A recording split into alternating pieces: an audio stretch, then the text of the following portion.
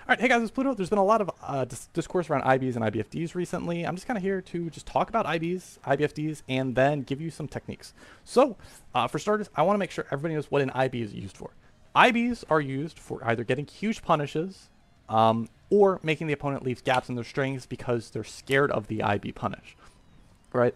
So, like, say, like, Geo, like, wants a doggy kick, or, like, does close slash 2S 5H doggy kick. You can just IB that doggy kick and like get like a throw punish, maybe like a dash throw or like a 5P if you have a 4 frame, like, and that's gonna scare them from doing that because most punishes will probably give you good reward. Now, once you start doing that, they have to leave bigger gaps in their pressure, or they can leave smaller gaps as like frame traps, right?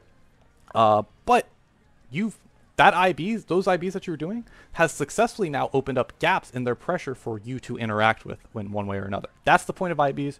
You're trying to either get huge punishes or make the opponent scared to give yourself more opportunities to interact. Interaction is key. If you can't interact with your opponent, you can't win, right? So from there, you have 3 ways of IBing, or I guess it's 2 ways, and then how to IBFD correctly. So we have the IB, the 131 IB, we have the Dashblock OS, or Dashblock IB OS, I should say, and then just how to IBFD correctly. So we'll start with how to IBFD correctly. A lot of people hit FD and 1 at the same time. This is an issue because what you can do sometimes, you can hit IB and then FD if they're not on the same frame, and it'll look like you IBFD, but you'll really get just an IB. Let's see if I can just get this really quick. Yeah, so see how like I just did an IBFD, or it looked like an IBFD. However, she didn't get pushed back at all, right? It's because it was just an IB with an FD at the end. Now, if I do it like this, oops, see how much farther she went away? Okay, so that's why you hold your buttons and just IB. You can hold, and keep in mind, you can also dash while holding buttons, as long as you're returning to neutral. This does not affect anything. Just when you're IBing, IBFDing, hold the FD buttons, then tap down back. Next thing we'll go into is how to 131. 131ing is holding down back. It's just number notation for holding down back, then going down forward. So right now I've got the Geo to close slash 2S, right? So if I do, if I hold back, even though I'm in block stun, I will get hit because it's a low. So now say I'm trying to IB the 2S, I miss and I get hit. To circumvent this, you can hold 2 or 3. 2 does not clear the IB buffer, so you can't actually do 2-1 as an IB. You have to go to 3.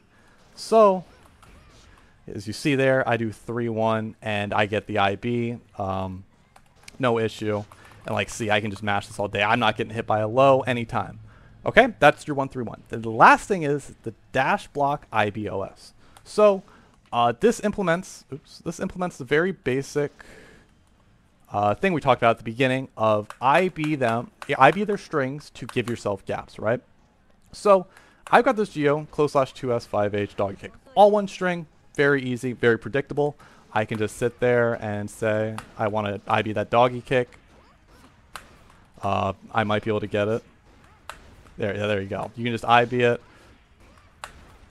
and I can get my throw punish if you do dash throw. Now I've got the Geo scared. That's a throw. That's serious, right? So from there, what she's gonna start doing is she's gonna leave a gap. Oops, she's gonna leave a gap. So I'm gonna take my hand off the stick and see I get hit by the doggy kick. It's about a 2-3 frame gap right there. So this is when you start implementing the Dashblock OS. Basically what it is you IB the hit that you're IB the first move, like as if it was a true string, and then you hit dash block or dash and then block again, right? So it's I IB dash down back. And what this does is it just automatically puts an IB in your dash. So if they try to do like a frame trap to catch a button because they think you're gonna mash after their move, because you've enforced the IB and you've given yourself openings, what you can do now, look at that. I didn't have the thing to show it, but like, see how I IB'd the doggy kick? I just did that.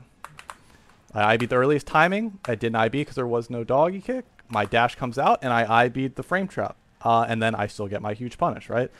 That is how to Dashblock IB OS. With that being said, those are like the three big things. So just to recap, we'll start with IBing with FD. Make sure you hold the FD button and you tap down back to IB, or you do 131 while holding the FD. Same thing, you can do this whole OS while FDing, right? Because when you're holding two buttons and you're not holding down back, you can dash. The next thing is the 131, which is just so you can't get hit by lows. So she just does 2S, I can't get hit, I'm mashing, it doesn't matter. But this is how you safely go for IBs against lows. There's no reason not to do a 131. You should always be IBing with 131. And then the final thing is that Dashblock OS, which is just your IBing.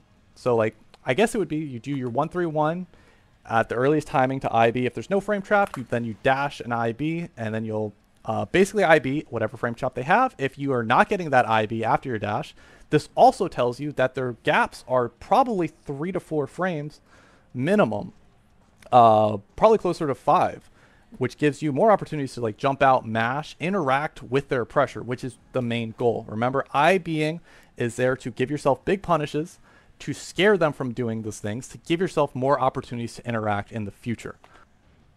Yeah, with that being said, go hit the lab and practice this. All right, see you.